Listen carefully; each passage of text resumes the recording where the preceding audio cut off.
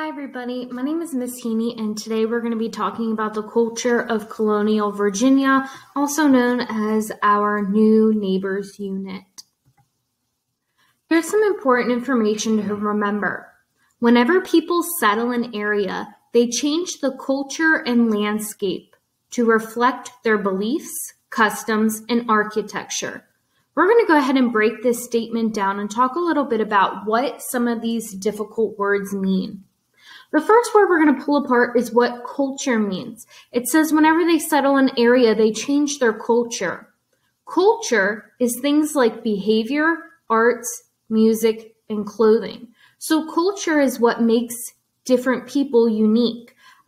Some cultures have different music that shows their culture, like rhythm, lyrics, different instruments. You can tell a lot about a person's culture by their clothing.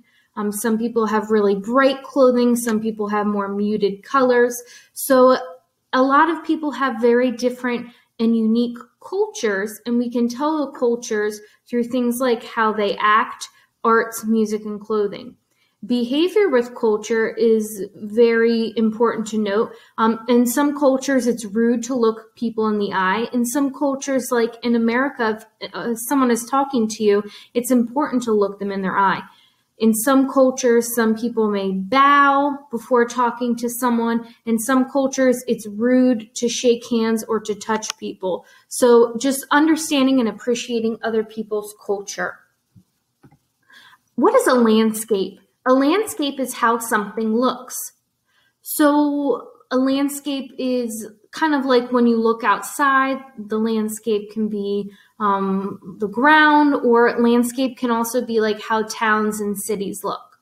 So far we have whenever people settle an area, they change their culture, which we talked about, and their landscape. So they change how they behave, their arts, their music, and how like their homes look to reflect their belief, customs, and architecture. Let's talk about what beliefs, customs, and architecture means. Beliefs are what you believe in. So some people practice religion and some people choose not to practice religion. If you choose to practice in a religion or a spirituality or philosophy, you have different beliefs about the world or how it works or just different spiritual ideas. Customs is one that we kind of talked about when we talked about culture. It's the things that you do in your culture or community. So those behaviors has a lot to play in part with customs. So for example, in some cultures, their custom is to take their shoes off in a home. In some Asian cultures, it's extremely rude to wear your shoes into a home. So they have a special room for you to take your shoes off in. Bowing before talking to someone is also very popular in other cultures. It shows respect to someone. And I said this before when we talked about culture, looking someone in the eye. A lot of times in different cultures, looking someone in the eye can be seen as rude, like you're challenging that person. However, in America, it's seen as polite to look someone in the eyes. So remember that customs are the things that you do in your culture or community, and that plays a big part in the word culture that we talked about earlier. So they change these things, their culture and landscape, to reflect their customs, the things that they do. The last word we're going to break down is architecture. Architecture means buildings. So you can tell a lot about a culture by looking at their architecture or how their homes are built. For example, homes that are built out in Arizona, their architecture is way different because their weather is different than here in Virginia. If I were to build a home like in Arizona where there's not much rain, the homes would look very different. Some examples of home architecture that we're going to talk about is barns, homes, and churches. Barns are like where animals live or where you would keep your tools and supplies for farming.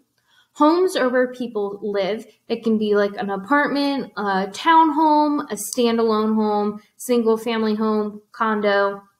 And then churches are places of worship. So it's not just churches. It could be like synagogues. It can be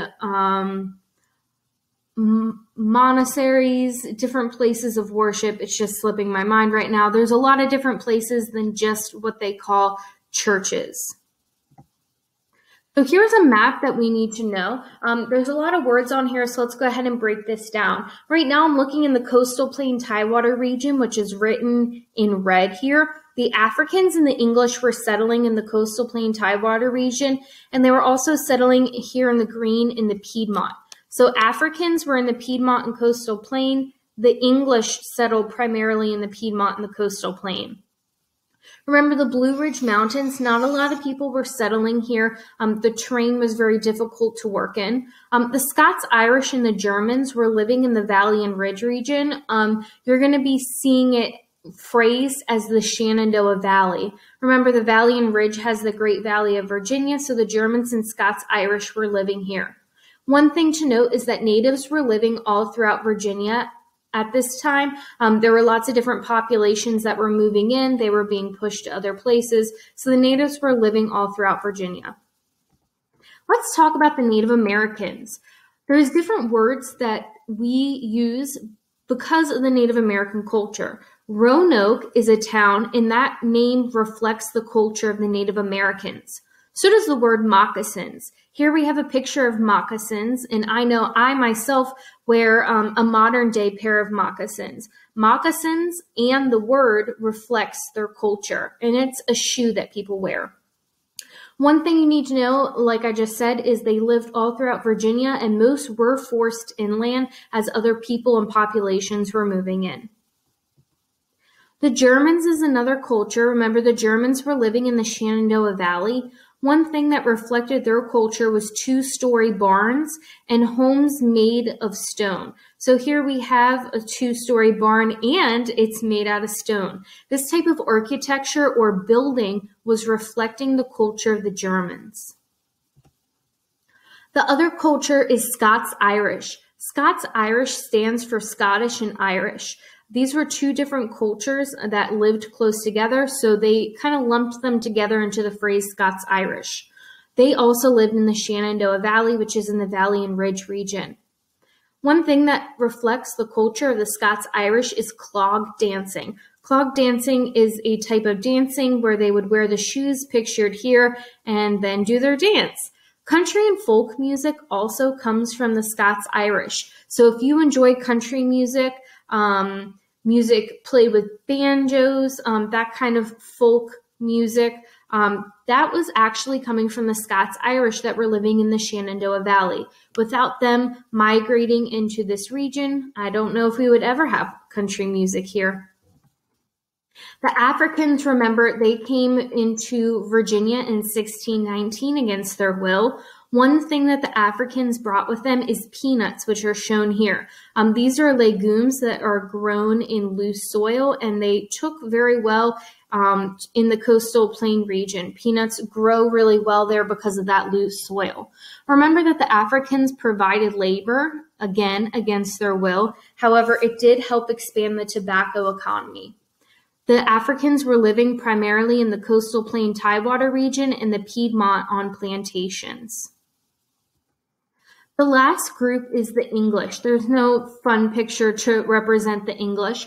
Strasburg and Richmond are two cities and towns that reflect the culture of the English. They're names that reflect the language that they spoke.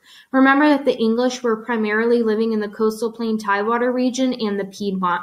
Remember that they came to Jamestown in 1607, and because of diseases, they started dispersing and spreading outward and eventually ended up in the Piedmont region in this period of time that we're talking about. And here again is the map of all these different cultures: the Africans living in the Piedmont and coastal plain, the English, Piedmont, coastal plain, the Germans and Scots Irish in the Shenandoah Valley, and the natives were living all throughout Virginia. I hope that this PowerPoint helped you understand a little bit more about the culture of colonial Virginia. Thanks for watching. Bye.